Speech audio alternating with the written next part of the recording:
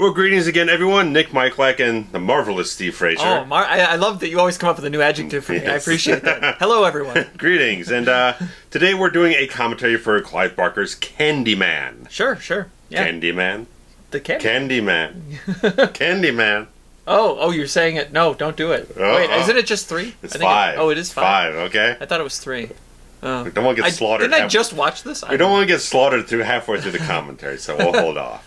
Anyway, guys, you can sync up your timestamp to 0. We'll give you a little countdown to sync up. Get your subtitles on if you have them. Yep, always key. Follow along nice and easy. So, guys, in 3, 2, 1, play.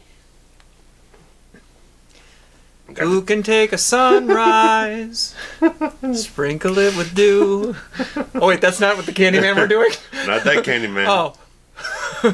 I was gonna say we got this intro thing down to a science now. It took us about 40 of these to get it figured out, but we got it. Little TriStar pictures. Don't see much TriStar anymore. No. It's all under the Sony umbrella, I believe. Oh, yeah. A Polygram. Yeah. When Polygram was doing movies, propaganda films. Yeah.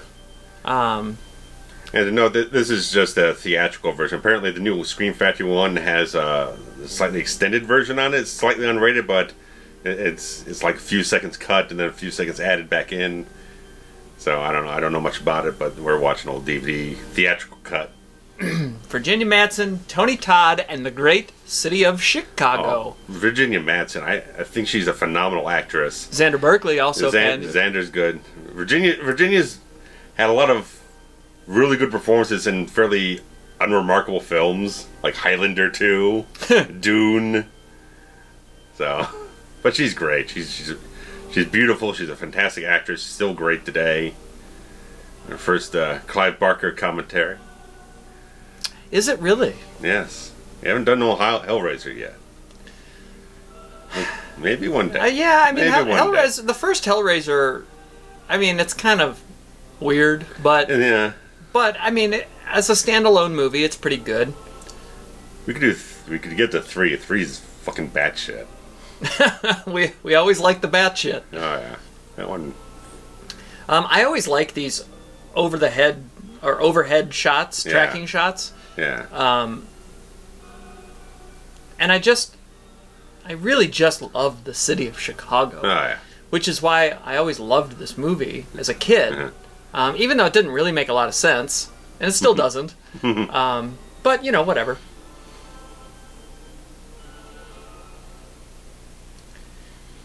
The bees.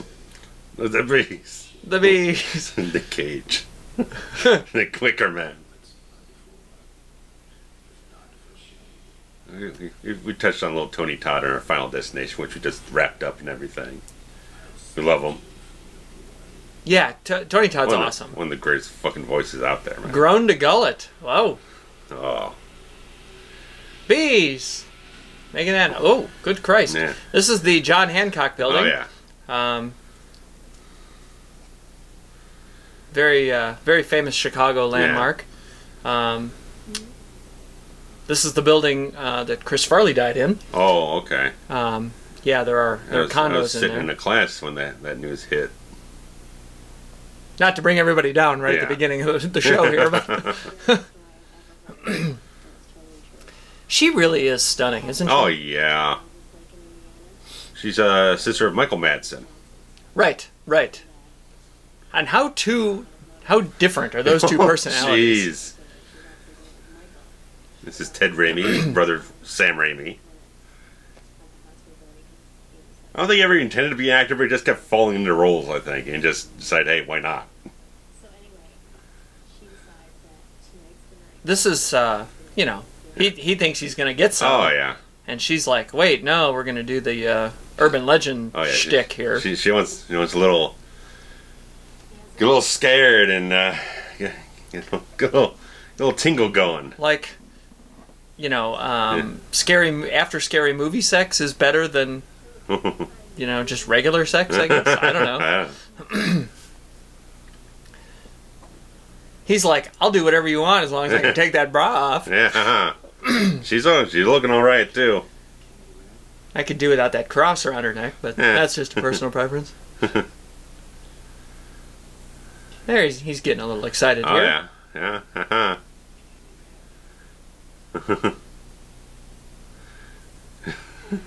Nope, not going to do it, are you? She thinks he's a chicken shit. Oh, it is 5, yeah. Not that I didn't believe you. Oh, but... yeah. The Bloody Mary thing, I think, is 3. Oh, that's what I was thinking I think of. that's the confusion. That could be. Nice wood mallard duck on the table there, and a striped couch with a floral pillow. Another mallard duck on behind. Look at them dishes. Double duck.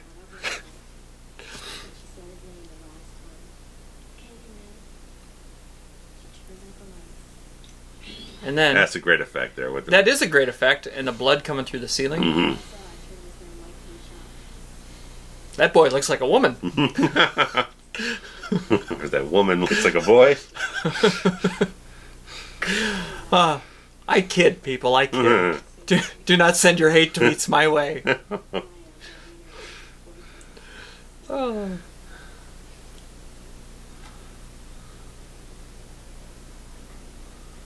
Look at the hair on this dude. That's a little progressive for what was this, 93? 93, yeah. 92, 93. It's 92 in America, about October 92 in America, and about like 5 months later in the UK, so depending on where you are. Yeah, but that's a very late 90s haircut out of this young man. I mean, he's got boy band written all over him. Now that smirk, though, that's a creeper smirk. I like that she's just smoking a cig here. Yeah, I don't get that no more. This is I was just gonna say I think this is UIC Chicago, or UIC.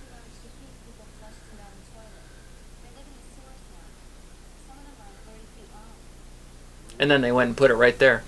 There's the Hancock again. I believe that was the Sears Tower. Okay. They're both black and big. They are black and big. Sometimes it's hard to tell.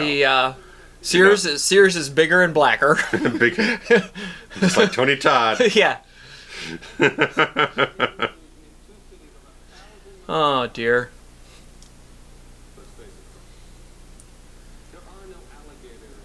Yeah, I mean, Xander, go ahead. Jinx. Go for it. Xander Berkley was in one of the movies we covered already, right? It was it Die Hard? No. I feel like he was in something that we've watched. I don't know.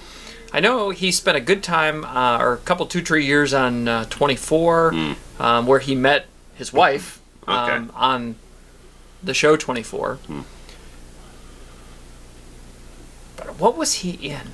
I mean, he's been in 100 things. I mean, he's in Heat for like a minute there with Al Pacino there. He's sleeping with Pacino's wife. Oh, right.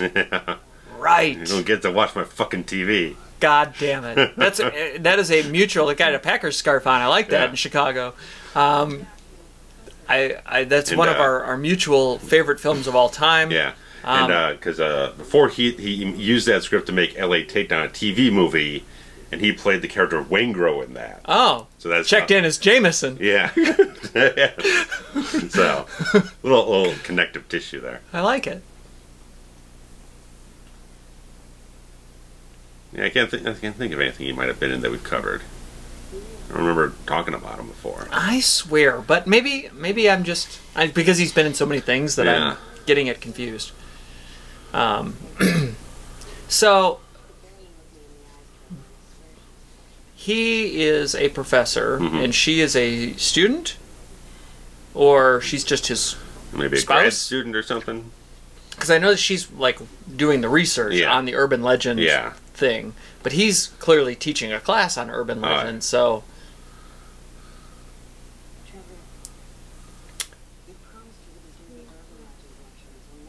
I see. I see. Yeah, there's a little conflict there. Right. There's the wife. Okay, I like it.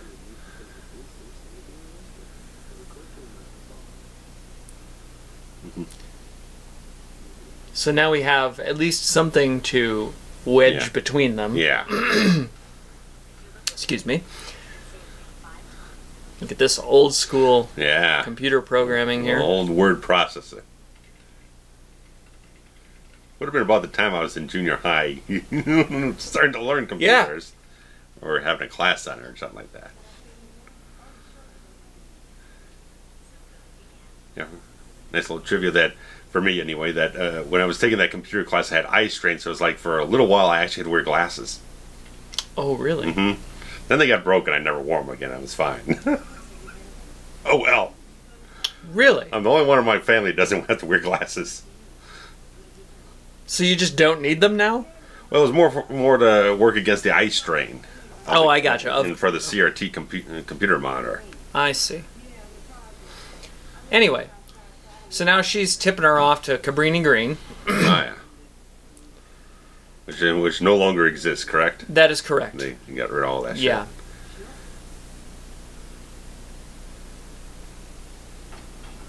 That was close on the south side, right? Actually, no. No? It was...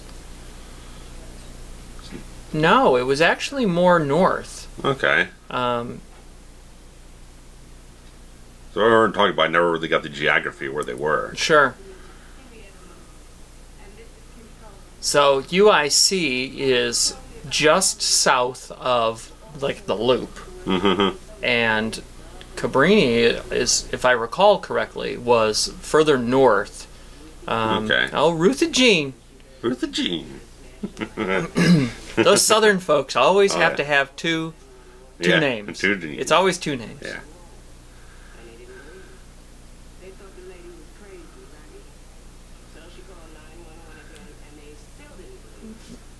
Guy was coming through the walls. Yeah.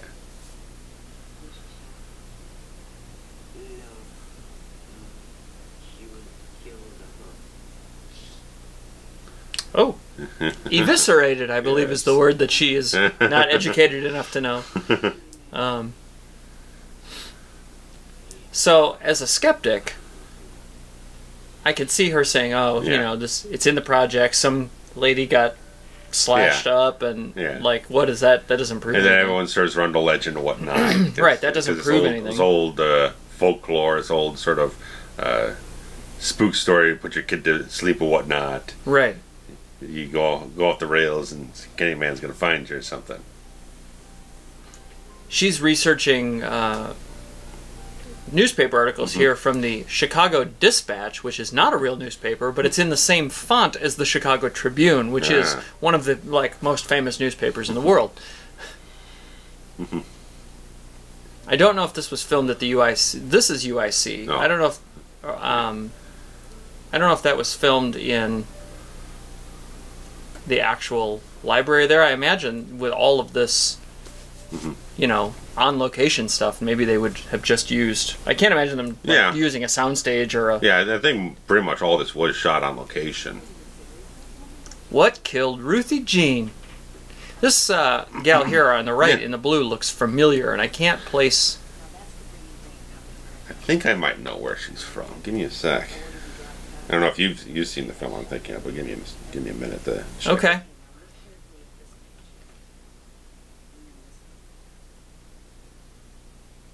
It's Bernadette, right? Is Bernadette? Is that her name? Bernadette?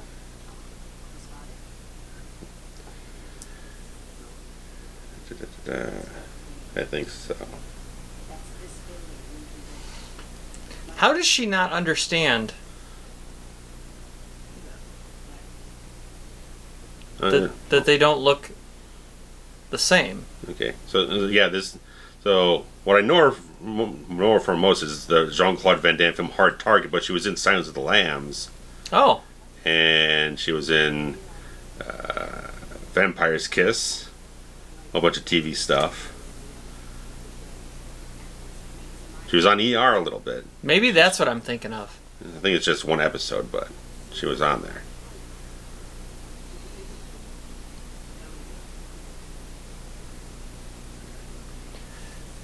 So,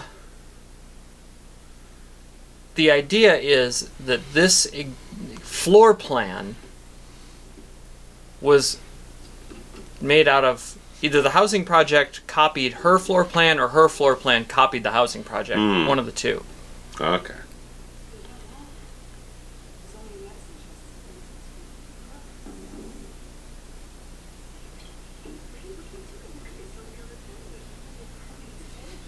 So she is kind of proving how one could go, quote unquote, through the walls. Yeah. And sneak in the adjacent apartment and just murder. Yeah, crawl through.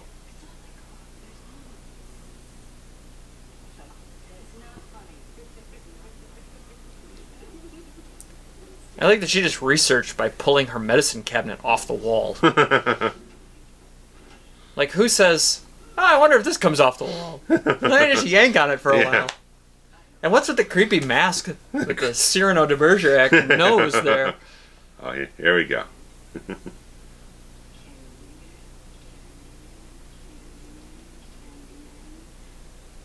And they can't do it.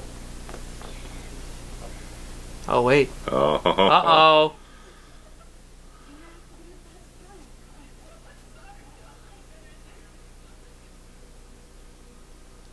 So it does kind of...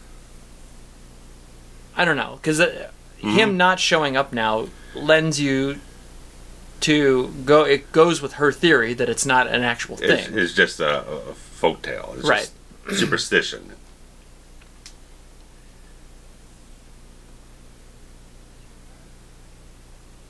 Oh, Trevor. Trevor's not here, honey. Now he's here. He's dicking around. Yeah. Dicking around is a great, accurate phrase for what he was doing. Yeah. Let me dick around. The second guy in this film thinks a little scared tactics going to get him something, I think. I don't know, I don't know. Yeah, I can't imagine that really being a useful option. Yeah. Or tactic. I've always loved these overhead shots, which I assume, like, helicopter, is that... I'm sure it would be. Today it might be a drone. Drone, but yeah. I feel like helicopters kind of standard issue for back then. Yeah. So, yes, that is Bernadette, officially. Yes, that's the actress I thought she was.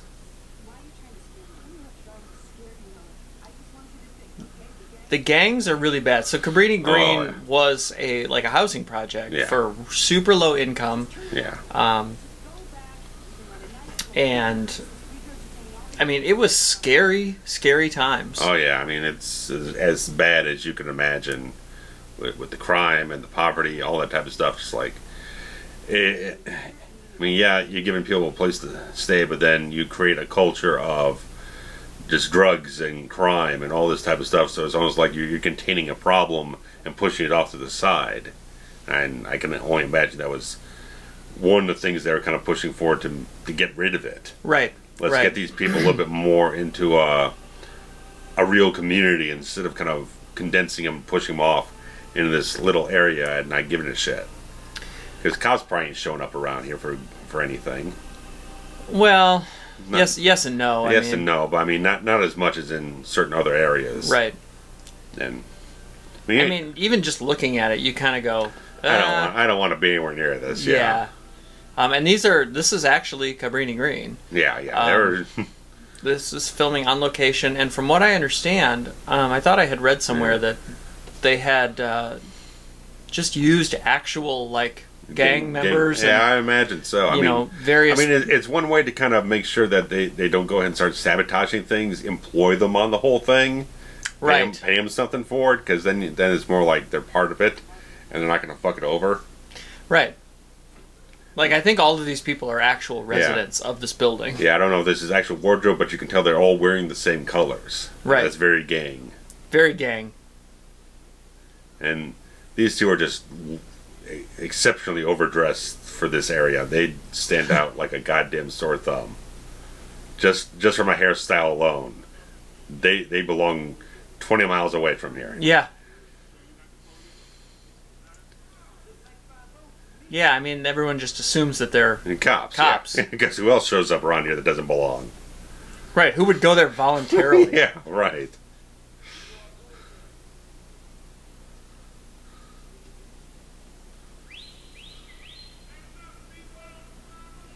.50. Yeah. Let's just announce it.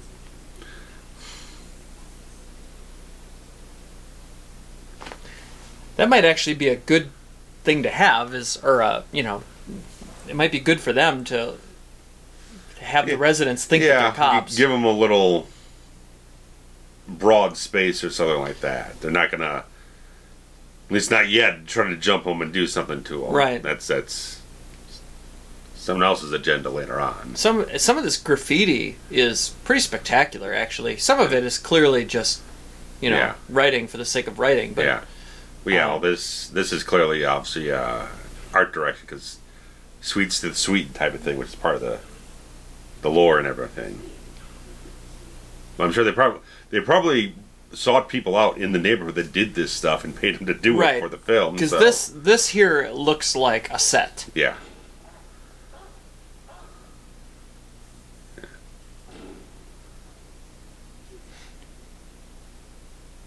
You know, it's funny how Coca-Cola bottle at the bottom there. Well, nothing but the best for Cabrini Green. They're not going to be drinking that Tab shit that Trent try to suck down himself. Tab Cola is some of the worst soda pop I've ever put in my mouth.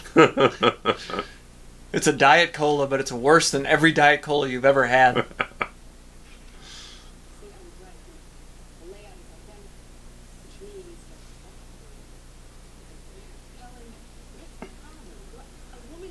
So, she really has a lot of balls here. Yeah. To be snooping around and in this vacant apartment that somebody perished in. Yeah. Although odds are likely somebody is perishing in one other apartment at the same time. Someone's ODing or bleeding out or some gross thing somewhere.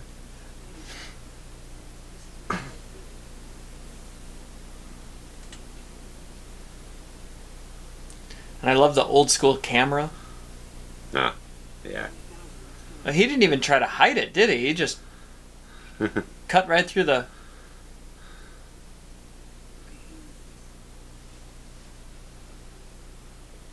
Bitch, where are you going? You're gonna do what now? I am left in this scenario here. I am not Virginia Madsen. No, you're not. No, if I can see Cabrini Green from the L tracks, I'm too close. Indeed. And I believe there was one L train that you could see it from. No, I'm sure. But man, I wouldn't even want to, like, if I was going there, I certainly wouldn't wear a pantsuit. No, wear some beat up jeans or some shit.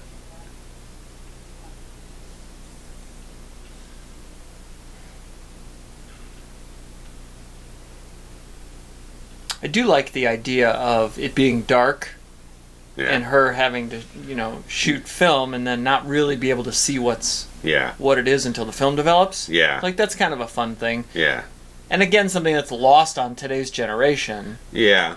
You know, the whole idea of using up a camera and then taking the film to the Walgreens and having them develop it and get it back to you 3 days later. Yeah. Oh, we're old. Yeah.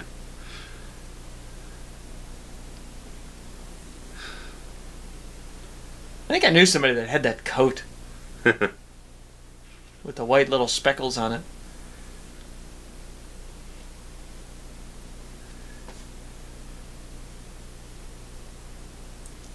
There's no doors. There's just holes. Holes in the wall. What a great visual that is. Yeah. Isn't it?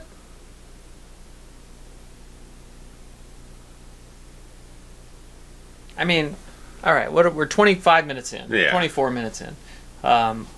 What are you thinking? Is it not what you remembered? Is it? It's about what I remembered, yeah. I mean, it's kind of a slow start. It's very, very slow, yeah. That's the one thing. Like, she's clearly our main character. Oh, yeah. There's no doubt about that. And, you know, unlike some of the movies we've watched recently where we didn't really know who the story was about. Yeah.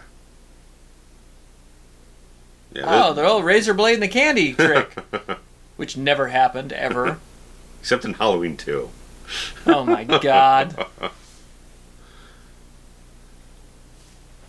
So, I mean, at least we know we have a main character. Yeah. we have an objective. She wants to prove or disprove the theory of Candyman's existence. Yeah.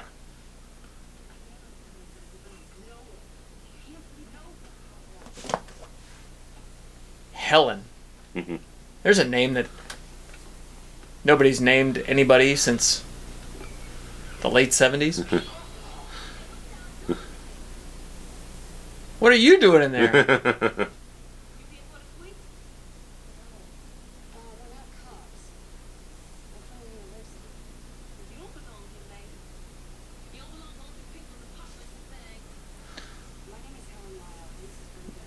She's almost like a... Well, I mean, journalists have this thing where they basically have they have all balls. Yeah. And they don't care what the person is yelling at them. It's just always a quest for more information. Yeah.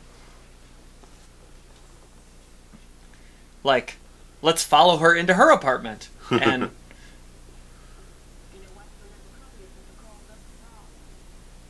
yeah, more courage than sense, in a certain way. Yeah.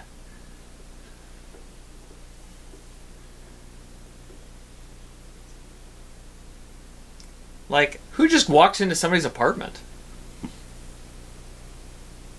After that person says, you can't be here. Yeah.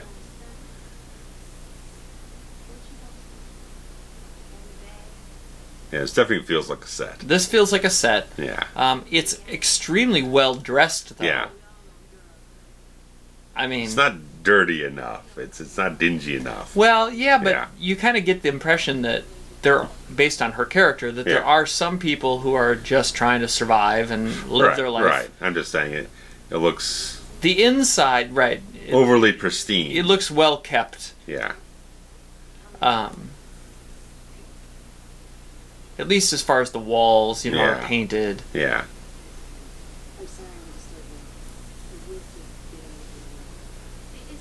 Can you imagine raising a baby in a situation like this? A baby who is almost 30 as we sit here today.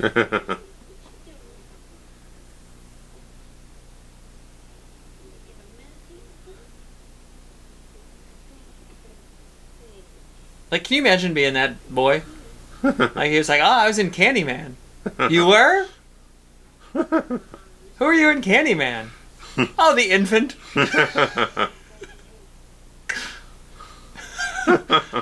I was a child actor.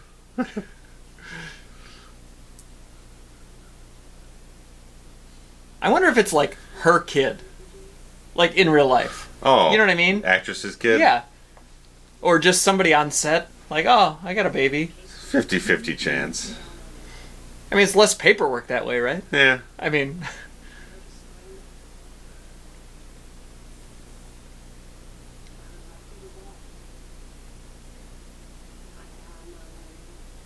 Does a baby need an agent? These are the things I think of, people. You see how my mind works? I'd have to talk with my friend Chris to find that stuff out. He knows this shit. Oh, well, that's interesting. Yeah. Oh, Chris, yeah, I know Chris. Yeah, Agos. Yeah, he's on a lot of Chicago shows. Yeah. Anyway, so she's telling the story here of the guy coming through the wall. Yeah.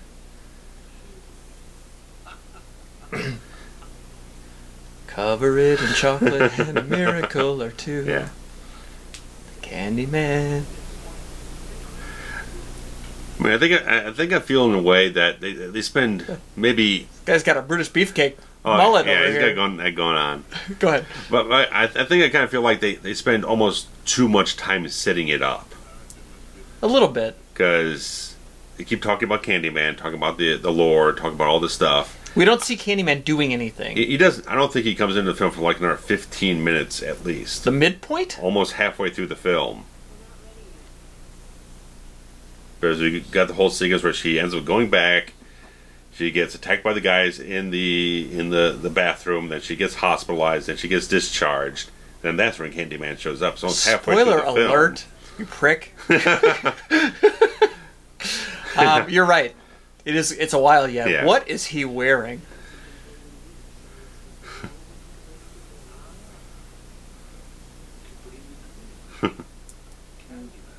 Candyman. Oh. Oh. British, yeah.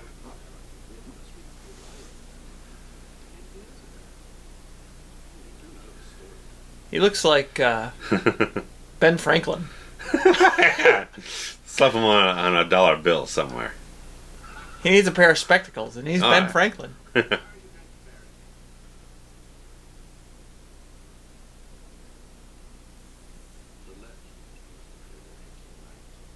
And this guy just knows all about it. Oh yeah, he said he wrote he did all this research 10 years ago.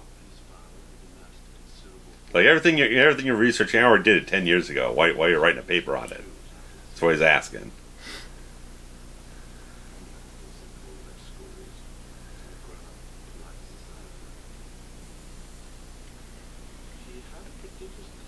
And now we're just getting like exposition. We're getting the background of where Candyman came from. Well, according to him. According to him.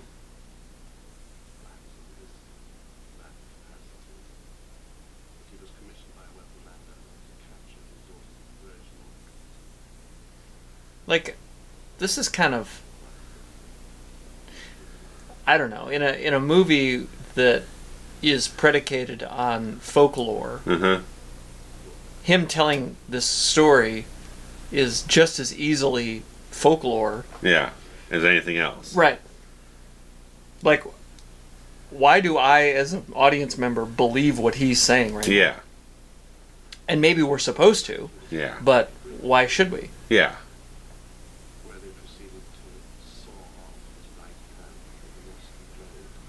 How do you know it was rusty?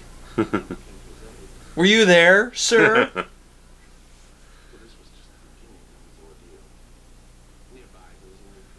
Like, were there eyewitnesses?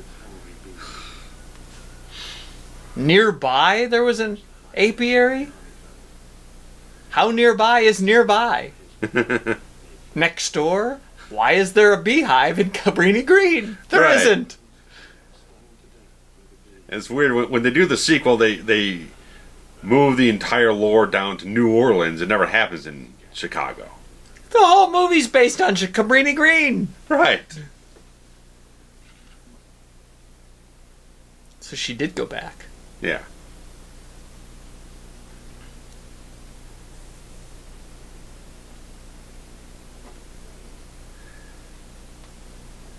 She took my advice. She put some denim this time. That's right. So the nice suit. Well, yeah, you don't want to get your suit dirty. No.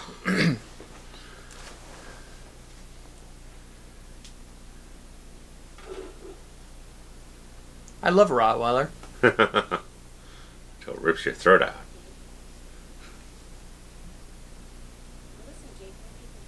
Jake. His name ain't Jake. Nah. Maybe in '93 it was Jake. I don't know. Nah.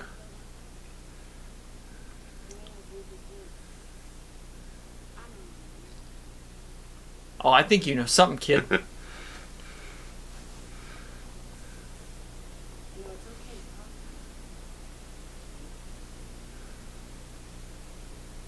See, here's another, like, this doesn't hold up well because strangers, like, this kid wouldn't talk to No. some strange woman. No. Strange white woman. Especially when everyone else around here thinks it's a cop.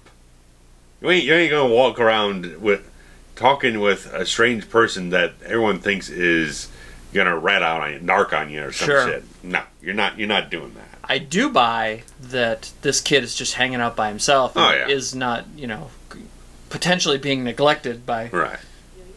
He's a healthy looking kid.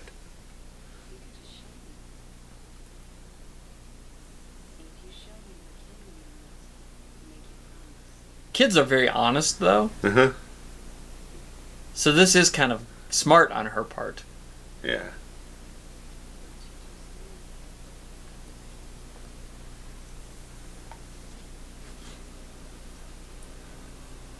He done tricked that kid, or she done tricked that kid, excuse me. Yeah.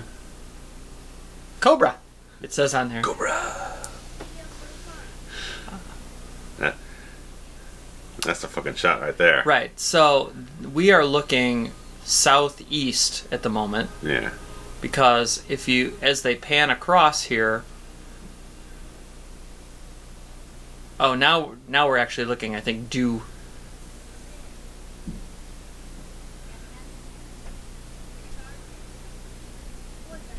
due east. Yeah.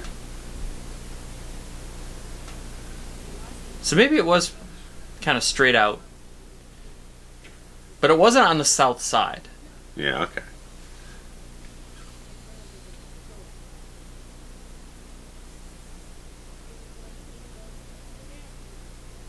Well, of course he did.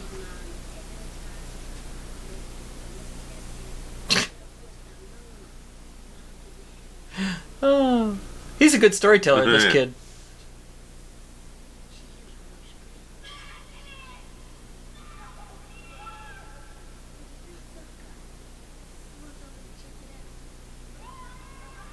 This is the big tough guy.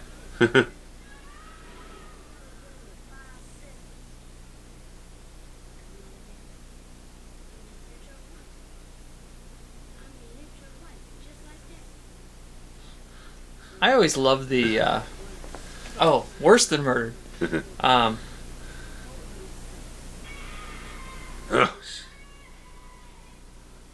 Rated R for violence and gore, according to the title card. They cut off his dick? Shit. Who cuts off the dick of a kid? I mean, you know, if a guy's sleeping around, dicking around on his wife, then you cut off his dick. I mean, the line, "can't fix that, better off dead," is a great line. And I agree, kid, although, how does he know? He doesn't know what that little thing's for. That's John Wayne Bobbitt about that shit. I guess. It was about this time. Yeah, I guess it was. It was. He wasn't watching this movie. No. Sweets to the Sweet, written in poop. If I'm not mistaken. I think that's poop. Oh. I wouldn't touch that door for... Well, she's wearing an isotoner glove. An isotoner. Dan Marino isotoner glove. Can you imagine the smell? Look at its chunky poop. Oh. I mean, this is like... Oh, yeah. That's... I mean, how many days worth of poop is that? Oh, God. Like, that's not one day. Look at that. That's so much poop. Oh, God. And someone had it's got little nuts. Someone had to get in there. Acorns. Acorns. Someone had to get in there and just smear it around. We go. Right. Oh. Now, see, that's a cool visual. Yeah.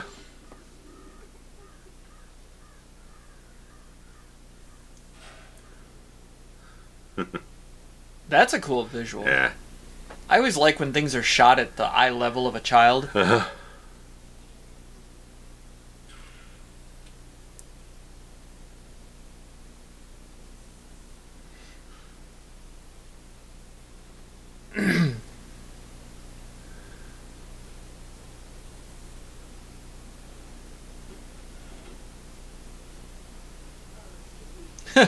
I was just here taking pictures of the poop wall.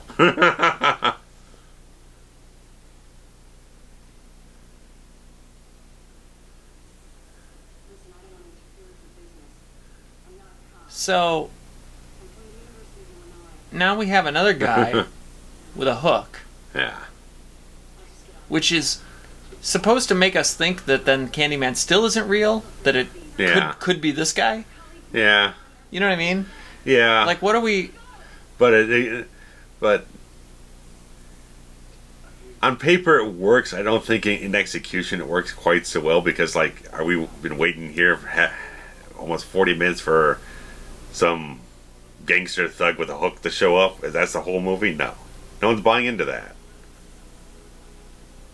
Yeah, like, as an audience member, am I supposed to think, oh, maybe that's Candyman? Yeah. I love a lineup. I love a lineup where you gotta read a line.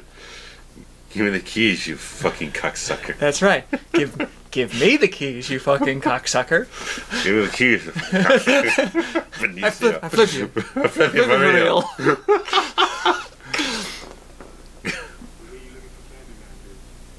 Oh, that's him. That's a shiner indeed. Look at that. That's a great makeup. Hey, you're looking for Candyman, bitch.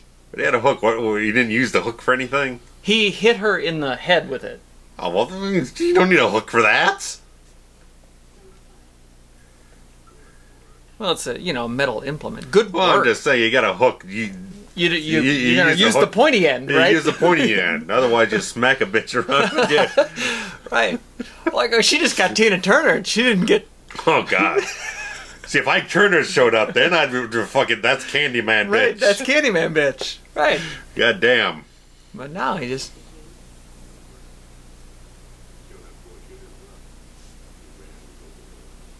So the Overlord guy who walked around with a hook killed Ruthie Jean, cut the dick off a kid.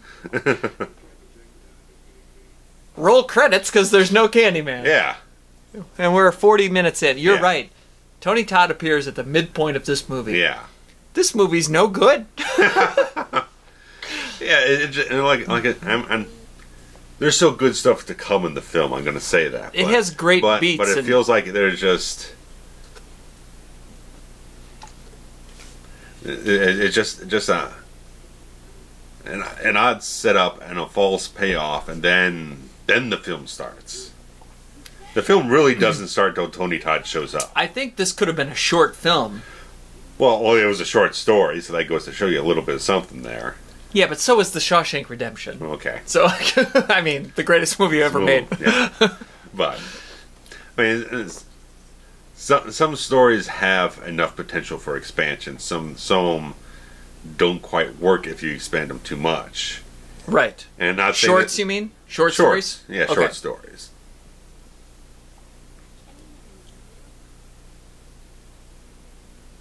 Right.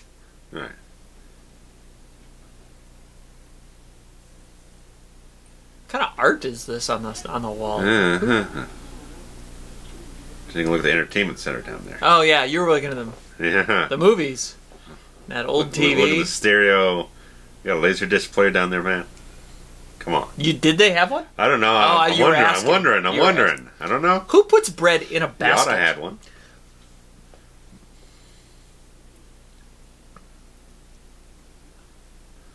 Oh, bloodshot. No, that's the terribly good effect. It looks okay though. I mean, yeah. It looks pretty. Yeah. And why was she happy to see him? Because other than the fact that he's her husband. Yeah. But it's a scene that doesn't achieve anything. Right. Like, what was the point of all of that? It just gets him back in the film for 10 seconds.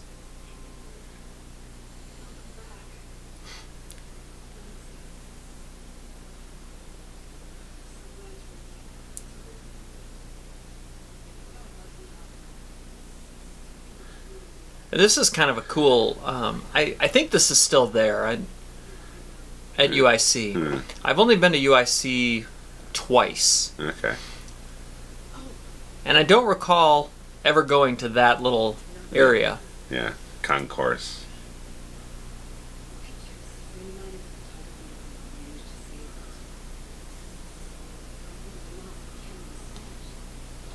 See, people today will never know this struggle. Yeah. Just worried about their SD cards. Uh-oh. You can't say that. You can't be excited about something and then say, I'll see you tomorrow. That just doesn't fly in a horror movie.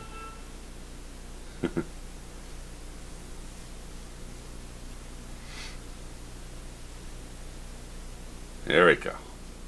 It's about time.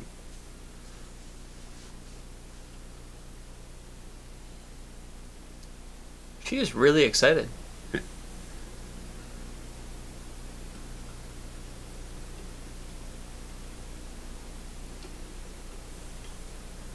Would she still have the sunglasses on at this point? I don't know.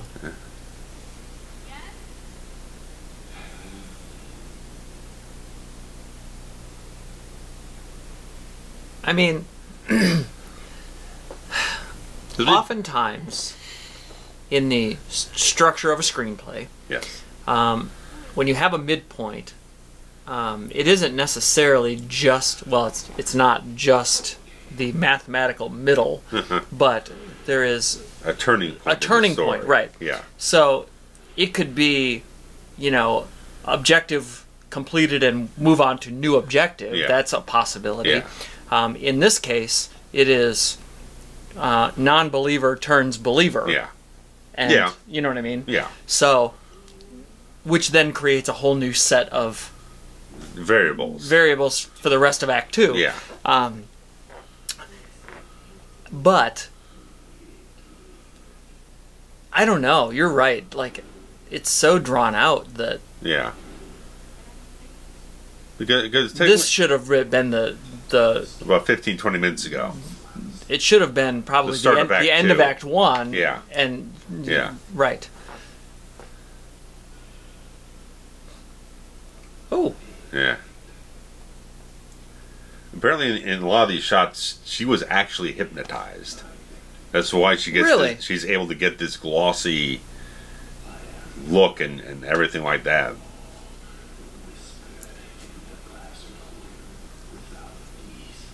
She said it was a very peculiar experience in the entire thing. What are your thoughts on hypnotism? I don't know. I've always just seen it as a parlor trick in a certain way. I really don't know. Yeah, I can't imagine that it's real. It's always a nice kind of thing in like Stir of Echoes. I like how it's used in a film like that. Yeah, like that to kind of flip a psychic switch or something in someone's head or something like that. But I don't know.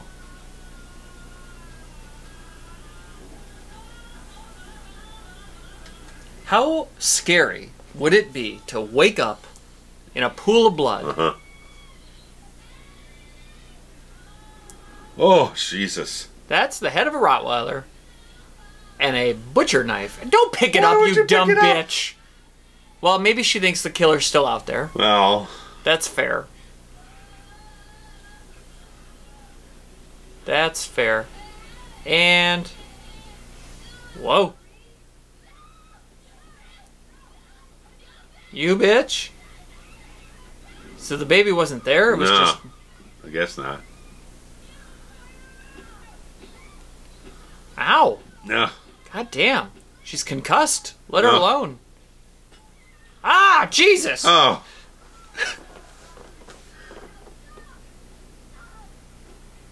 And this is where the police come in, and she's holding the murder weapon. Yeah.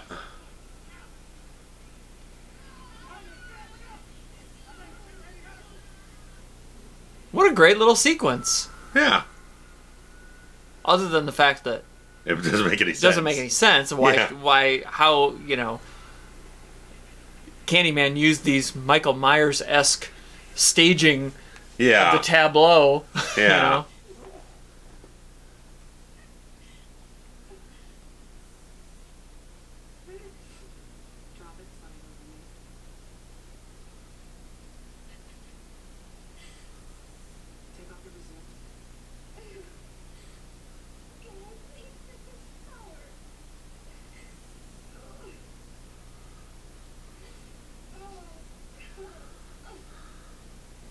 This has to be...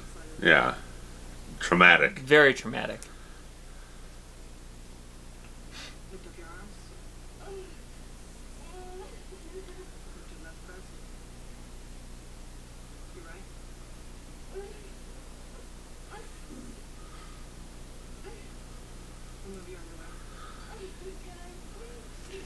This is borderline uncomfortable. Yeah.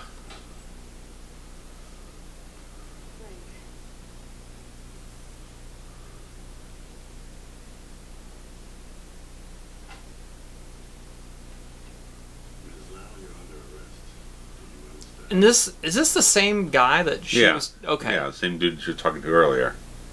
That's what I thought. When she got assaulted, yeah.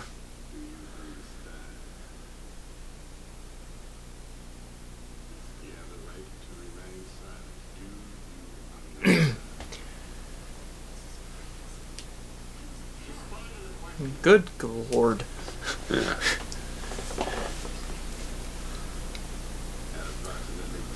I mean... You're right. It doesn't make any sense. How did she get there?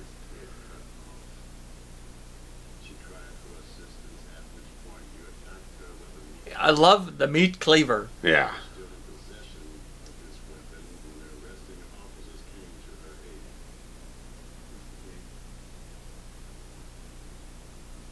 That answers that question. The baby is missing. Yeah. And she's being judged, so she is clearly not innocent until proven guilty, eh? Yeah.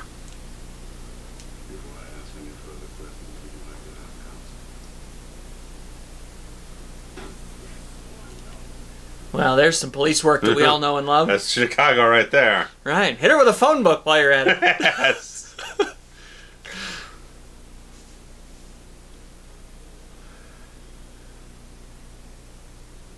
I always love old photographs in movies where they use, you know, their actual real photographs. Oh, yeah.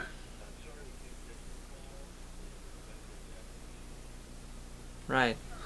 I'm sorry, Trevor's not home right now. He's dicking around with that grad student. Oh, yeah. Yeah. I forgot all about that part. Yeah, he's, Right. Why wouldn't you be around to come visit me in prison? Oh, that's right, because you were dipping the wick. Oh. Same thing he was doing in Heat. Right. Just Exactly. fucking around with other guys' women. Meanwhile, this handsome woman, cop there.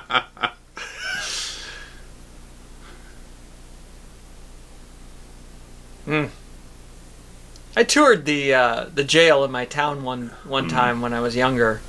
I don't remember what it was for, but we had we got to like tour the city hall and the police station. Okay. And they locked us in jail for, I don't know, 15 minutes or so, and like they were like, okay, everybody get in a cell, and they locked the door, and even for 10 or 15 minutes, knowing I was going to get out, it was still like uncomfortable, a little anxious. Yeah. Right now, you got some splaining to do.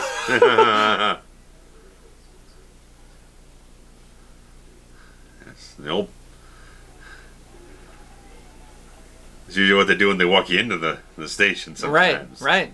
Depending on how famous you are. Yeah. Meanwhile, all of Cabrini Green is a lynch mob out here. Classic Chicago with the checkered black and white hat. Total, I love that look.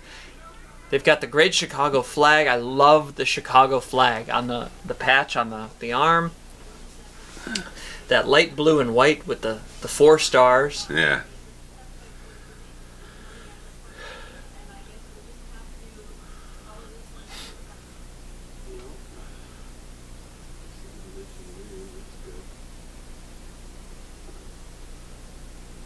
Oh, cheers to a cup of coffee. This guy doesn't have enough product in his hair to be a lawyer.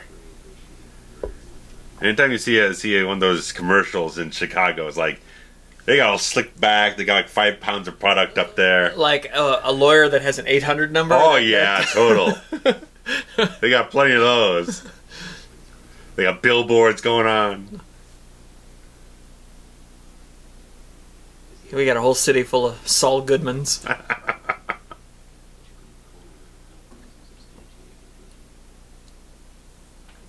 He does look more like a corporate lawyer than he does a defense attorney. Yeah.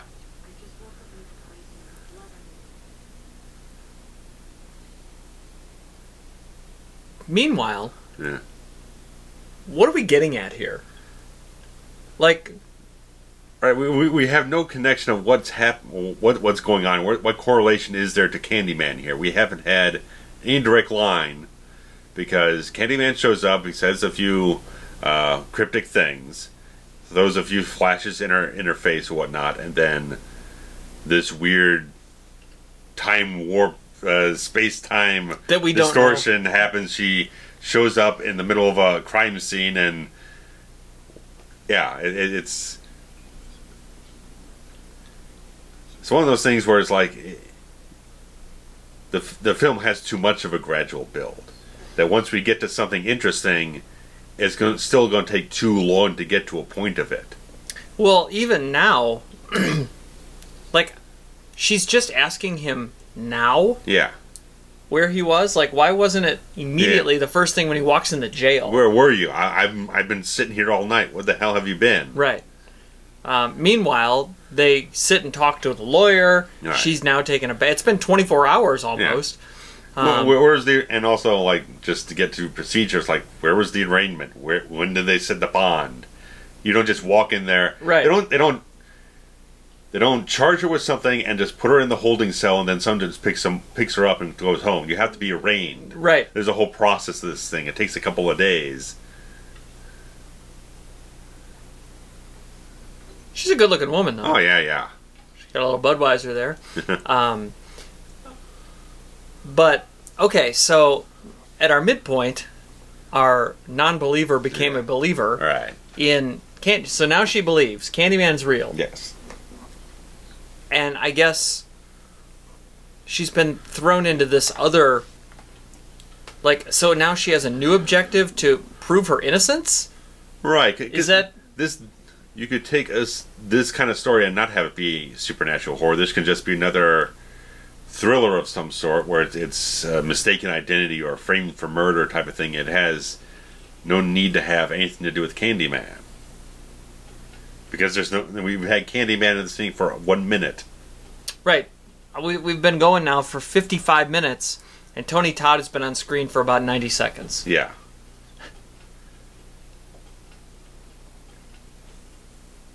You know, everything we had in the first half of the film has no correlation to this, because everything at the school doesn't matter. The paper she's writing doesn't matter.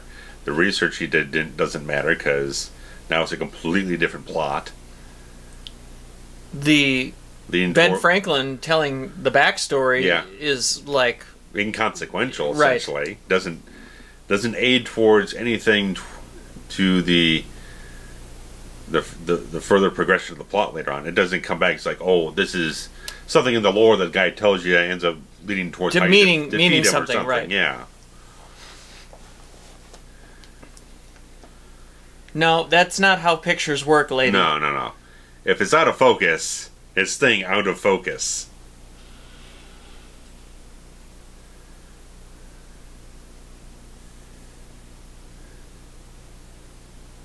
Coffee with your beer? It's a schizophrenic morning.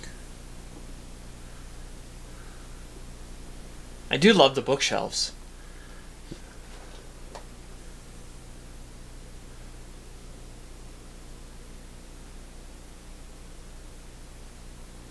Very 90s decor. Yeah. It's very beige. Well, the film was very beige. She needs a beige Ford. She's got an orange car, though. That's kind of fun.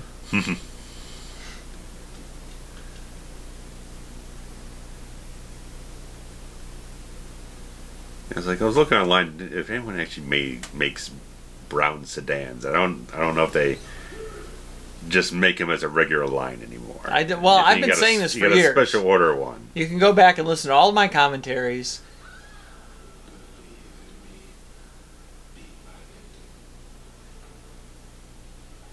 So, like, this is weird. Yeah.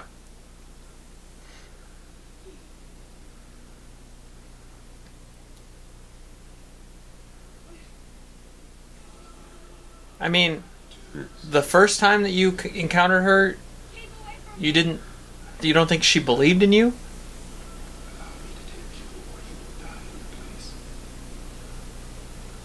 And why is Candyman negotiating when all somebody has to do is say his name 5 times and he shows up and slits you from I mean, he's kind groin to gullet. He's kind of getting at a little first nightmare here, that you need someone to believe in him to keep existing in this supernatural state here. And so I don't know why specifically it needs to be her, because there's a whole bunch of people in Cabrini Green that believe a lore of Candyman, whether it's just the guy that got arrested earlier or whatever it is.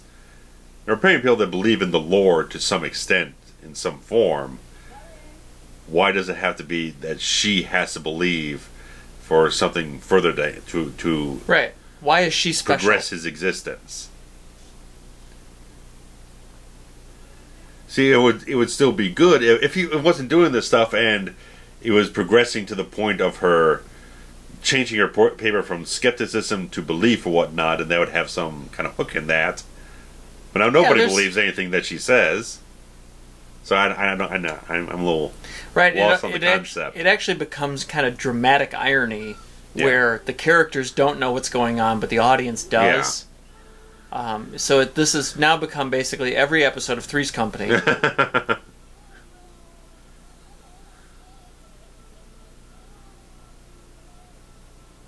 little extra on that makeup, huh? Yeah.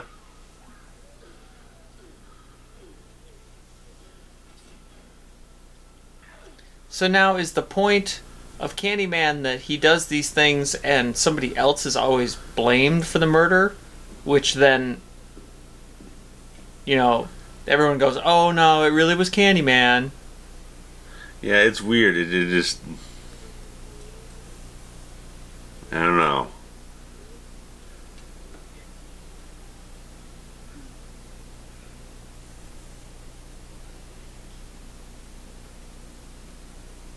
So, I mean, she's now been framed for 2 murders by Candyman.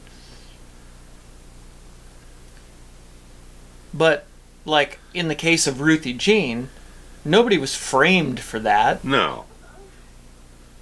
In the case of the... I mean, the guy sex-crazed boyfriend at the beginning, was the point of that the boyfriend was then arrested? I don't know. They didn't explain that. No.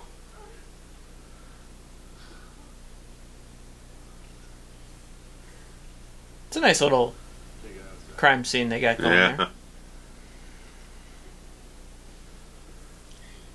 Look at how sexy that Chicago flag logo looks on a black jacket.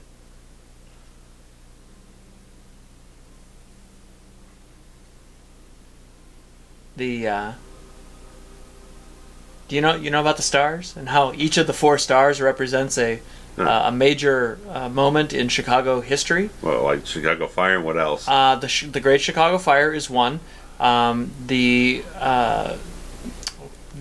fort whatever the military base was that it became Chicago. I can't remember the name of it. So the land was basically a big military base that became the city of Chicago. Yeah. And then there was also the World's Fair of 1893 is one. Okay. And then the second World's Fair that happened in 1935 or later on. So those 4 items make up the 4 stars of the Chicago flag. Okay. So, fun fact for all of you not from Chicago. I can't remember the name of the fort. I'm trying to find it. Oh, okay. You kids and your phones. Fort Dearborn. Dearborn, right, because, yes. South Dearborn Street.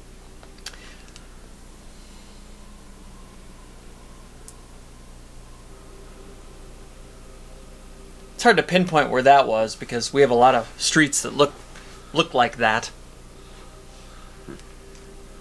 Anyway, so yeah, Fort Dearborn, which became the city of Chicago. Yeah. And then burned down with Elsie's cow. No, the cow was Elsie.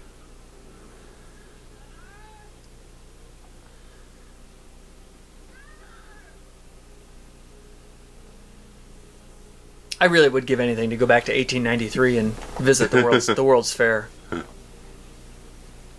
Sorry, we've digressed completely. I love the Chicago flag. I love Chicago. That blood doesn't look very good. Dried blood turns almost brown. Yeah.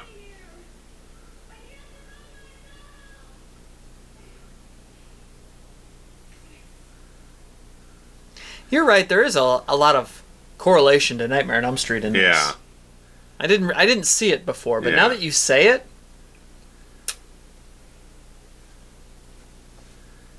it's a lot like encountering a supernatural killer. Everyone thinks you're insane. Then you get taken to the hospital to try to figure out what's wrong with you.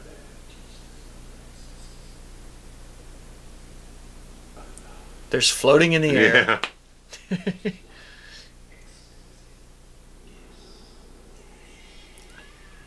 You have to believe in the killer. Yeah. Yeah. There's a lot of corollary here. Yeah.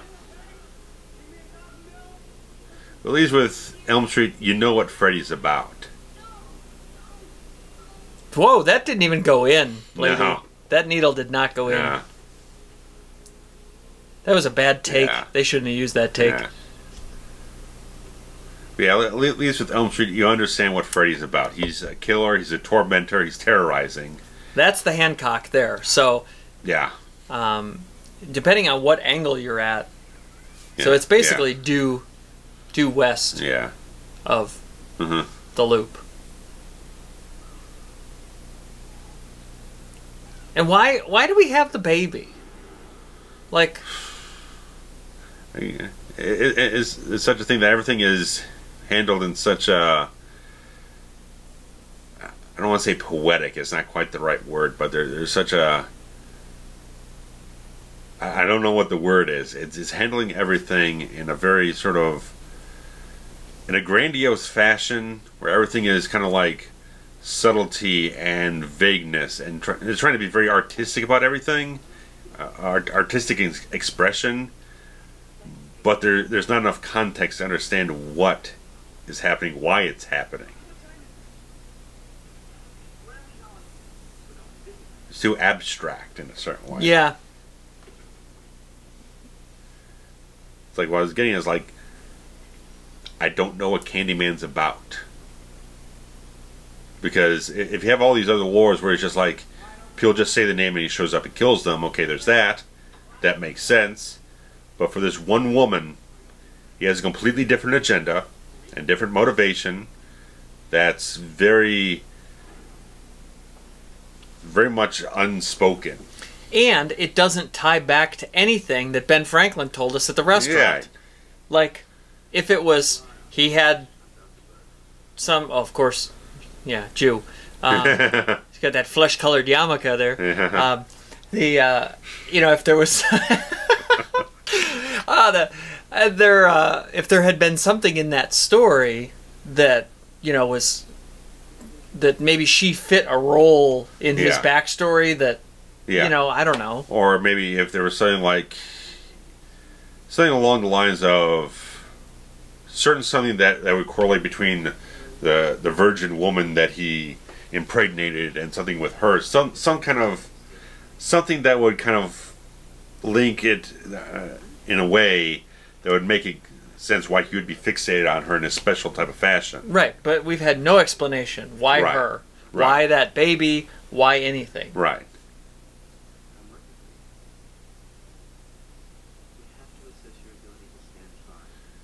With the first sequel, a lot of people have a very stark opinion of it. For people who like this one, the second one's just like a straight slasher film. But I've never seen any of them other than this one. Okay, because in the second one, they actually have it that a lot of the main characters in the film are actually descendants from Candyman himself. They're descendants from that kitty that he fathered. That's an interesting twist. It makes at least a link. Yeah. This one, like I said, this one doesn't really have, at least at this point in time, doesn't explain what the purpose of all this is. Why the psychological mind games, why all the abstract things are occurring between everything else. I mean, why is Candyman so secretive if he wants people to believe in his lore? Why is he letting someone else take the blame for his murders? Is it like, because she's investigating and trying to say that he's not real, and I'll show you I'm real. Right. I mean, still, he doesn't have to do this. Right. To get her to believe. But also, wouldn't he have done the same thing to our Ben Franklin guy? Yeah. 10 years ago? He didn't. He didn't? No. Bizarre. Yeah. Something doesn't add up. Yeah. Now they're talking about doing a remake. Of course they are. It's been 25 years. Whatever you're going to do with it, okay, whatever. I don't know. I'm indifferent about it. Because I guess when we've gone into this film before, it's like, maybe it's just pre-programmed or whatnot, but regardless of that, it's like, it's called Candyman. You see the trailer, and you see this terror or whatnot of this character and everything. And the bees.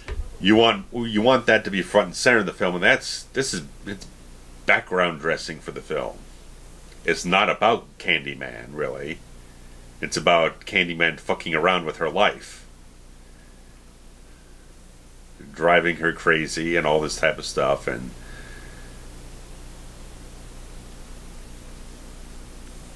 I mean, and even if you go the route that he's going after her because she did manage to say his name 5 times in her own apartment. Yeah. But he didn't just show up and slice her. Clearly, she went back. She got attacked. She healed up. It's been weeks since she did that. Then he shows up. And who knows how much time occurred between when he first met her in the parking garage and she woke up at the crime scene. Right. Nobody knows. Was it an hour? Was she it blacked out? 2 she days? has no knowledge of how much time has passed in that time.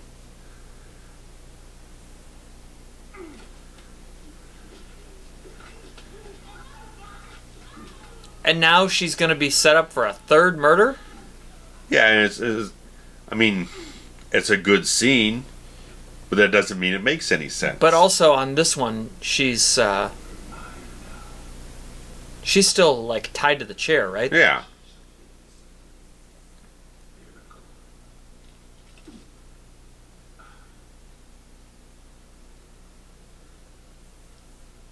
Oh, never mind. Yeah. I did read that for this, because it's 25th anniversary right now. They're about, yeah. They're doing a reunion at the convention coming up. Okay. And there's a few people. I think Virginia Madsen's going to be there. Yeah.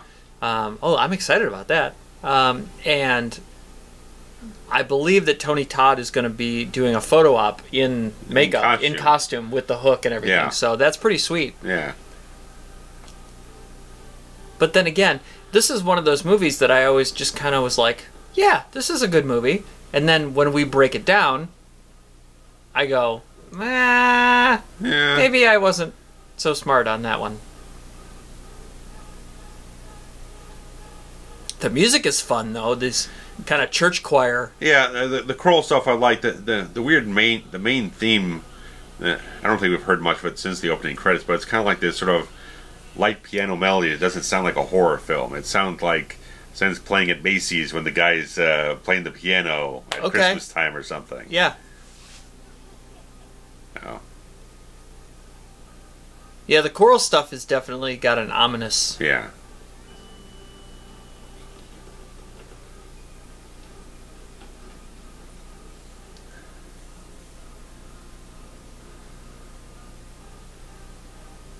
You got a little on your... Yeah. There you go.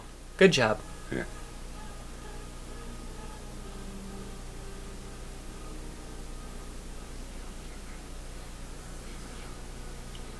And she's gonna walk in on the dicking around. Oh yeah. Oh, he's home all right, sweetheart. Somebody else is home too. You left the door wide open. Why?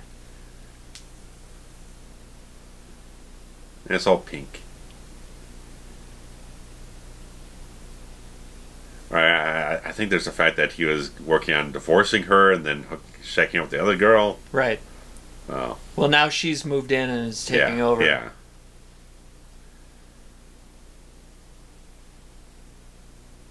So it kind of shows even a further expansion of time that doesn't make any sense. Right. How much longer has this been? Yeah. Because from our perspective, she just got put in the hospital like a day or two ago, maybe. Right. This doesn't... They don't clean up the crime scene and do this in a day or two. Right. Rome wasn't painted in a day. Yeah.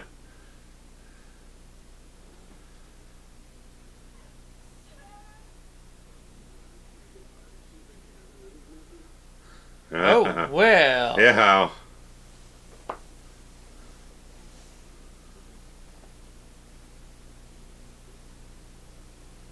So then, even he's going to try to make her think that she's crazy?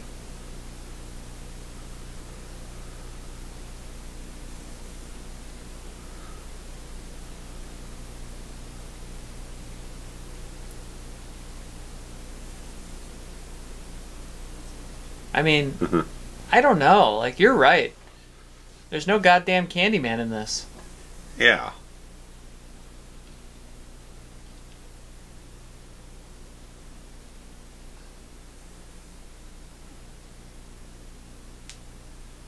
Yeah, I mean, they spend the first 40 minutes of the film building up a lore about the character to the point where we barely get any of the character in the movie.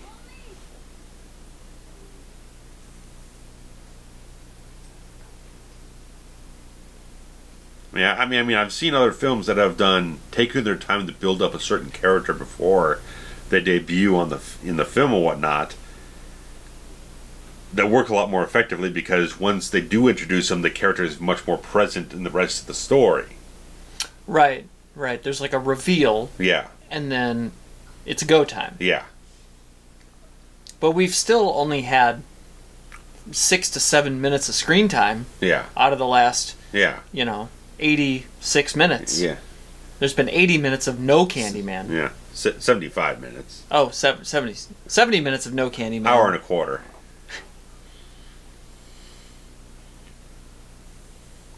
I think those were the financial pages, the stock quotes.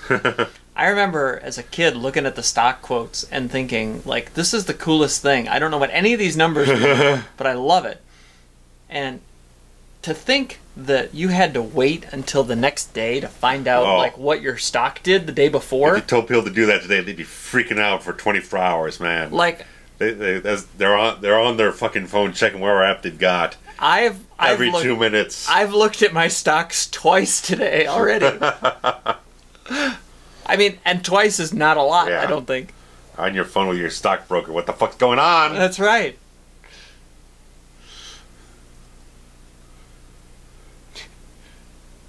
Flip open your giant Chicago Sun-Times. Oh, yeah. Coca-Cola's down today.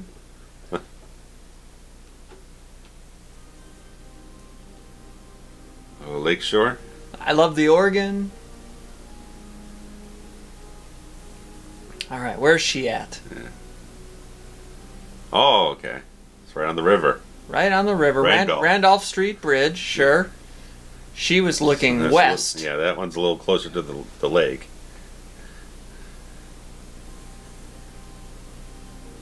Trump Tower will be built somewhere back there. I was going to say, the Trump Tower is like right... Yeah. Will be right there. Yeah. Can't quite see the Marina Towers. Well, the Marina City's on Dearborn. Yeah. I love those towers. They look beautiful. Right by the House of Blues. Cylindrical towers with the scallop parking garage that goes down. Scallop shape. Yeah. Really beautiful.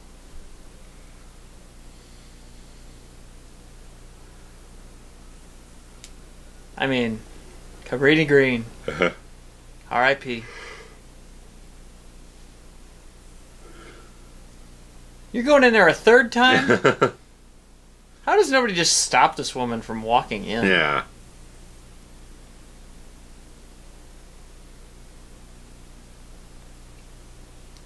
And we still don't really know as an audience if this is like, does Candyman live here in Cabrini Green? Yeah. Does this apartment just belong to that other guy? I mean, from the story our Brit dude told us and everything. It's like, oh, that he did move. Yeah, it did take place in these grounds. The origin of the character happened in this area. That's right. There was just a beehive nearby. Yeah. It stung him to death. Yeah. There's no doorway. There was only holes in the wall. Candyman lights his candles. Why are you just gonna pick shit up? Put your fingerprints all over a hook when you know a hook is the murder weapon. Yeah. That's 3 times now you've done this. You deserve it.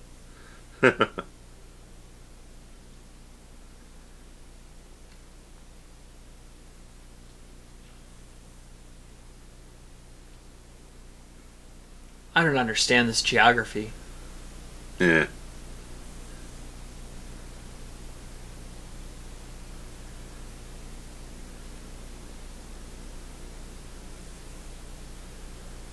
So Candyman's able to teleport. You don't have to worry about all this shit. That's true. That's true. He's the one slasher we kind of get to. In the real world, he can actually teleport. But like Jason and Michael just randomly show up wherever the hell they want They to. can just be conveniently located. And now what? We're in an apartment that's been abandoned for how long? And there's just pictorials of... The story we got told to us 45 minutes ago. Right. God, it feels like 2 hours ago.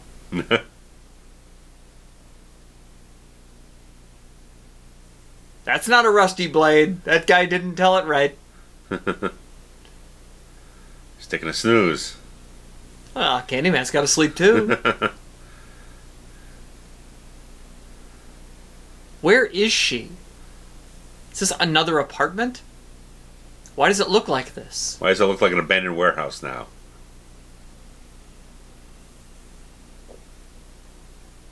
Nothing makes sense. Why did I ever like this movie? I always actually didn't care for the ending. Like the ending ruined the movie for me as a kid. The hook at the end? Yeah. Yeah. No pun intended. Yeah. I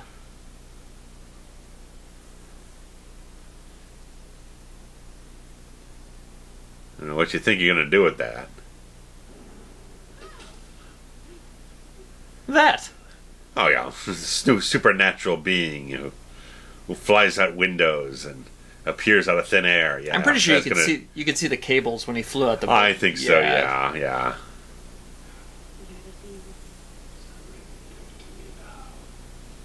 Why?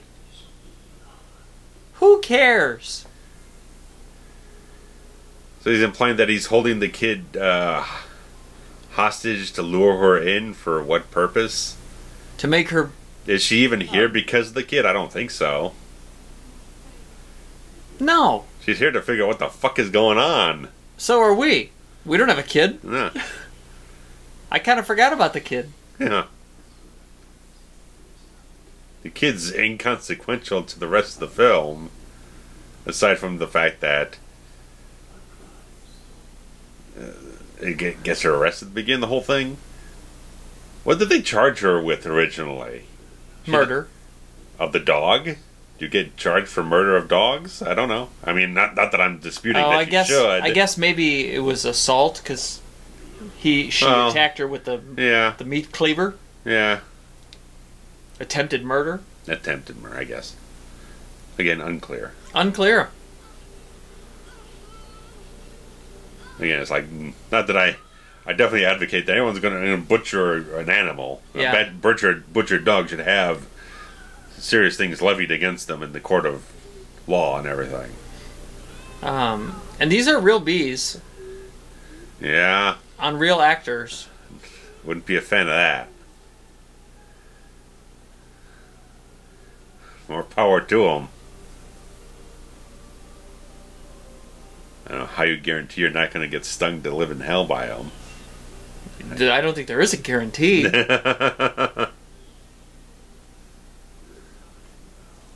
This kid looks like a year older than he did in that first scene. Well, we don't know how much time's actually passed in this movie. We've He covered might that. be. He might It be might be a year. It might have been a year. They keep jumping the timeline on us.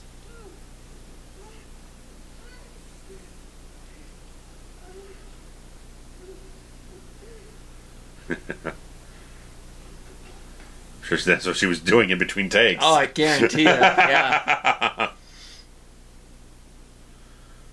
Again with the hooks.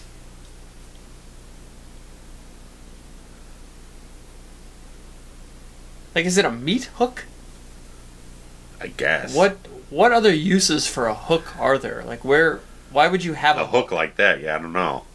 Other than maybe like at a butcher shop. A barrel of hay, but you're not going to find that in Chicago. No.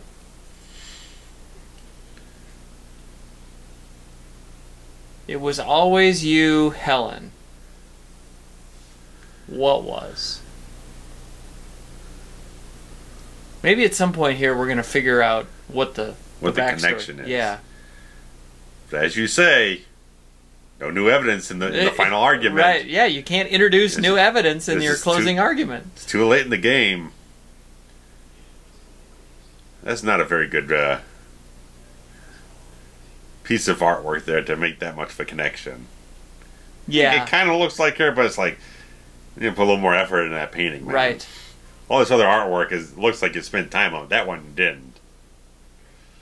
That looks like 20 women's going to walk down the street, you know? Right.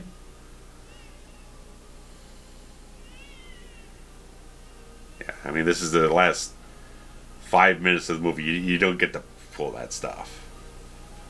That stuff you introduce in like the first half an hour while you're looking through. That could have been a good midpoint. Right, that would have been a good midpoint. If you're looking through old archives and you find some old painting and whatnot, an old photograph. What have photographs at that time? 1890s. You find an old photograph of this woman, and you realize that looks a lot like her. That's why he's fixated on her.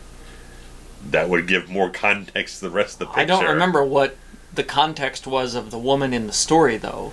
Well, because he was hired. He ended up being a painter, very good artist, and he was hired to, what our over-dramatic Brit guy was saying, capture the virginal beauty of the guy's daughter, and then ends up sleeping with the woman and impregnating her. Okay. So apparently, what they're implying is that woman that he was hired to paint the picture of and impregnated looks like Helen Lyle. That's the best I can give you. Which is why he then stole a baby? I don't know why he stole the damn baby. And she's just climbing through this heap of trash. Feels like a very overly orchestrated plot here. This Chicago bonfire right here is what this is.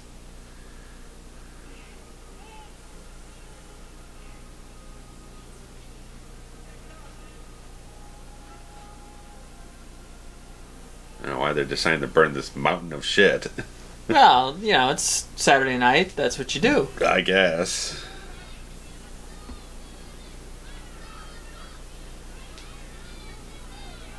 I saw the hook. Well, they saw her with a hook, right? Because didn't she have it? Weird things in this pile of trash probably looks like a hook anyway. You think Candyman's in there because you think you saw something. Nah. I mean, the performances are all good. The actors are really good. I just like... I mean, I understand what it is now, but I spent too much of the film not understanding what the narrative push of the film was moving towards. Right. And only to have them deliver it an hour and a half in? Yeah. 4 minutes before you roll credits.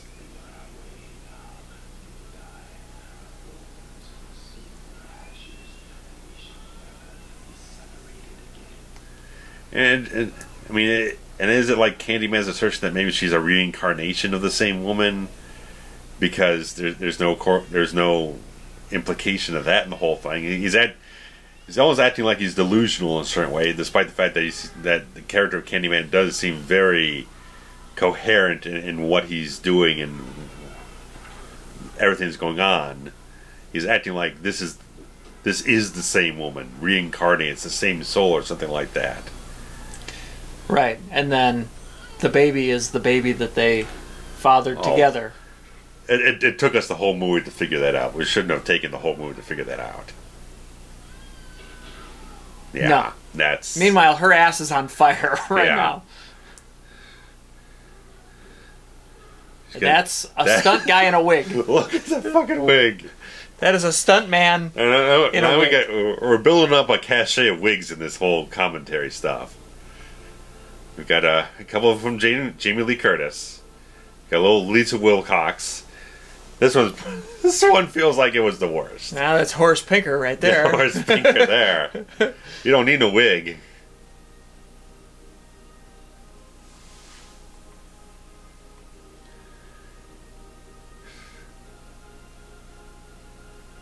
Like, she might not live. Right. After that burn. Yeah. She'll never grow hair again. No.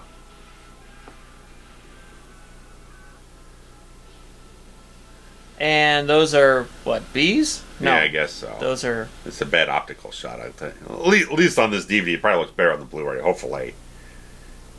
The optical shot didn't look too convincing. I don't think he's convinced. Yeah.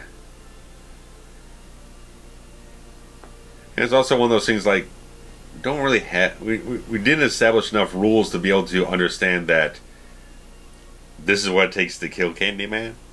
Just right. burn him. I still don't know if he's a real person. Right. And this is the whole part that you didn't feel works. And I don't think it really... I don't think it's necessary.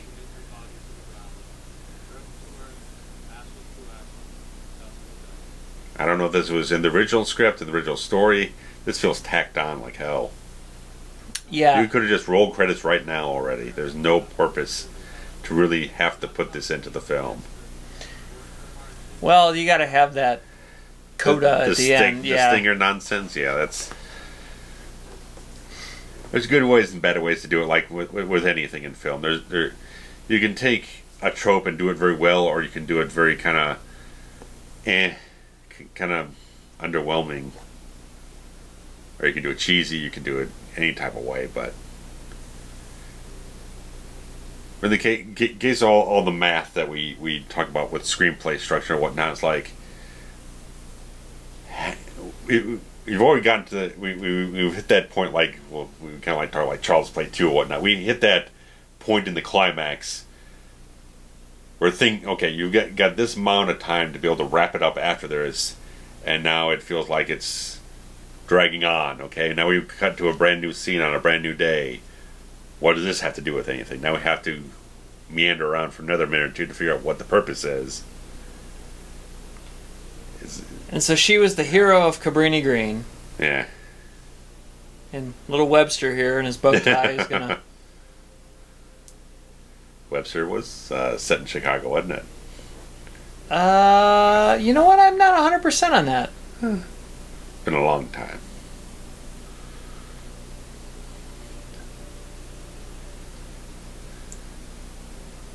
Throw the baby in. Why not? No, don't throw the baby in. Xander. That's a good name. Xander.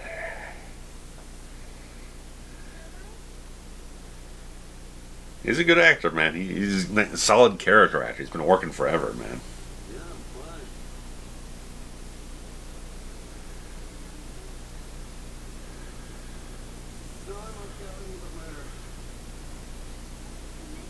She's got some color in this place, yeah.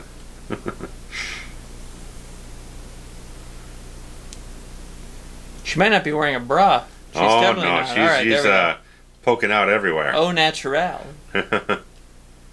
She's lounging around the house in that. There you go. Just smashed up the artwork on the wall. Raw steak? Is that what that was? Hairdryer hanging from the wall like a goddamn hotel room. Yeah, here's that theme I was talking about. Oh, this is why we had that scene. So that he could recall it at the end. Oh, jeez.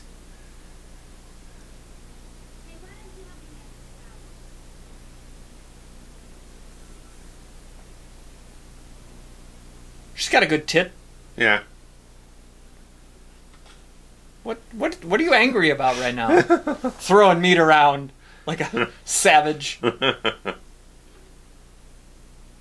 And now what? Now you regret your life? Jeez. You're the guy who was sleeping around cheating on her before she ever did anything.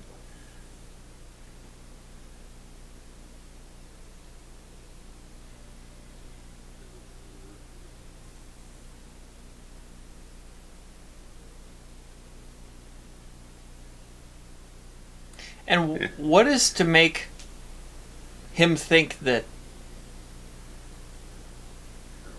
saying her name, I don't know. creates the folklore of... Right. I don't know if it's just... I feel like in execution, they feel like they're trying to half doing it and half not. Like you just saying her name over and over again as just a...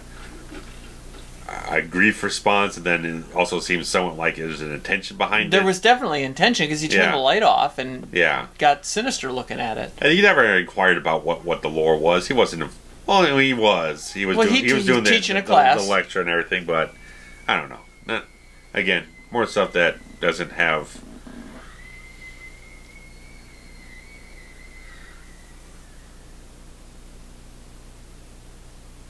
Yeah. And now we have to do yet even more epilogue, I guess. Yeah. Well, now we're rolling credits, but...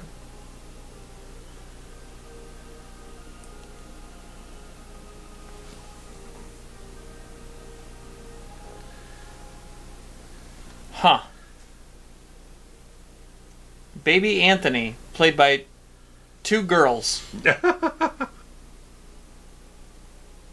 Hilarious. Yeah. Hilarious. Yeah. I don't know. So now if you can say Helen 5 times and burnt, bald woman gets you with a Candyman's hook because she was buried with it. Yeah. I mean, again, it's... And now they're together forever. Which again doesn't... With no baby. There's no baby. The concepts, for me, are introduced too late to have enough stuff to build up to make any sense. Because you don't have... Again, like you said, if you had a lot of these revelations at the halfway point, you'd have time for the characters for it to affect the story in some way. For the characters to have some effect, something or another. I don't know. It's one of those things like, if you introduce things so late in the film, there's no time for the audience to grasp onto it. There's no time for the characters to grapple with it. There's no time for it to metastasize in the story to have anything really kind of come out of it. I mean, I don't know. Philip Fiske Stone III. Fuck you. I mean, yeah, we as we kind of just said throughout the film, everything was a half hour late. Yeah. In developing. The ideas are structured in the wrong places in the story, because that's the problem of when you have a screenwriter who knows exactly what they're writing, but they don't want to inform the audience. Right. Because you're writing stuff and you understand what you're writing, but you're gonna you're not looking at it. You're gonna string the audience along because you think you got them hooked into again, not a pun, whatnot, but you've got them caught up in an intrigue. You think you've got them caught up in an intrigue, a web of mystery, stuff like that, but it's biased based on the screenwriter's own knowledge of what's going to happen. Right.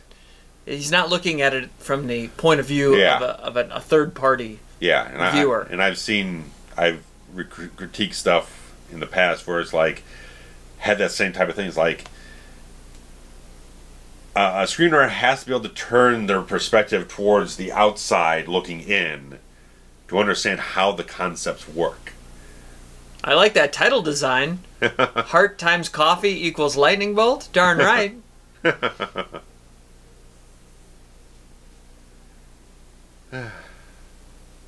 So it's just like there's good. You got a great cast. You got some great imagery in it. I was going to say the visuals are solid. Yeah, but I can't get hooked in the story because it takes too long for it to explain itself.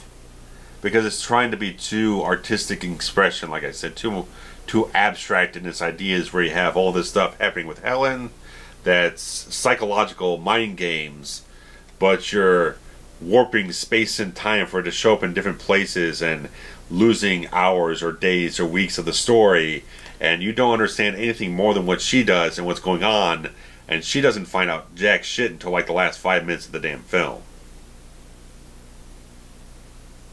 And she never published her study. No.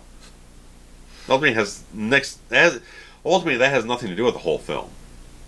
Because obviously, as we see retrospect here, Candyman's entire obsession about her has nothing to do with that element of the story. How did he know who she was, though, prior to her investigating him? He doesn't come looking for her until she says the 5 says it 5 times in the mirror, then takes and then coincidentally 4 weeks says, to "Oh, show up. oh, you look like that bitch that I married 150 years ago." Yeah, I don't know. It doesn't hold up. It doesn't hold up, in my opinion. It doesn't. I mean, I like it less and less every time I watch it. Yeah, it's like a lot of people view it as a classic for their own purposes. If they something they find in really hooks them, that's fine. But it's like every time I've tried to like this film over the years. That's why I have a special edition DVD. I bought the thing years ago, and I've tried to wrap myself around it. Something just never caught on with me about it. And I think I've kind of figured out that it's just that it takes analyzing. Like just as a watcher, you're like, oh, okay. But then once we really break it down, and you get 2 people really fired up about nitpicking the shit out of it. I mean, you can tell it's a Clive Barker thing because it has a lot of his style of theatrical dialogue or whatnot. Sure. It's very sort of stagey. And the artsy. Very artsy kind of, because he's a painter too and everything, so he has very much that type of sensibility of being able to paint a picture and whatnot with words and everything like that. So his stamp is on this. I just feel like you're building up Candyman. There's not much Candyman in the film. The ideas in the film don't come together until it's extremely too late in the film for it to connect with the audience to inform them what's going on. Right, half of them left already. Right, your brain. If you're introducing stuff way late after people have already kind of checked out, sorry, you failed as a screenwriter in terms of structure and just conveying your ideas to an audience. Right. All right. Well. We're probably going to get a little pushback on this one, as that's fine. Ahead in times, but I mean, we didn't like tear it apart like some things. Like it has, if you restructured things, it'd be a really good film. If you if you got the pacing a little bit more tighter, you revealed the ideas and the turns in the plot, and better, more advantageous points in the story, you'd have a much stronger film, I think. Yeah. Yeah, it's rough draft-ish. Yeah. So, like I said, they're doing a remake thing. We'll see what happens. Maybe it'll be great. Leave us some comments. Yeah. Tell us what you think. Yeah. So we love to read the comments. Yeah. So we're just here for a discussion, guys. Let us know what you feel. So thanks for listening. Throw it at us. If we missed something in the film, throw it at us. We'll discuss it. So. Thanks so much, guys. Take care. Bye-bye. Bye-bye.